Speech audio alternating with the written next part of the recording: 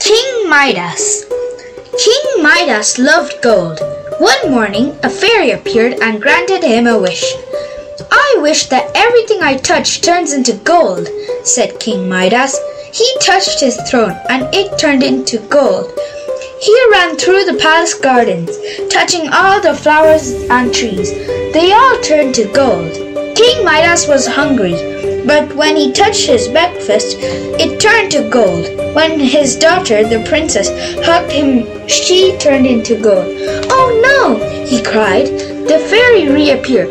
She granted him one more wish. "I wish everything was back to normal," wished King Midas. Straight away, it was. He hugged his daughter. He had learned his lesson. The end.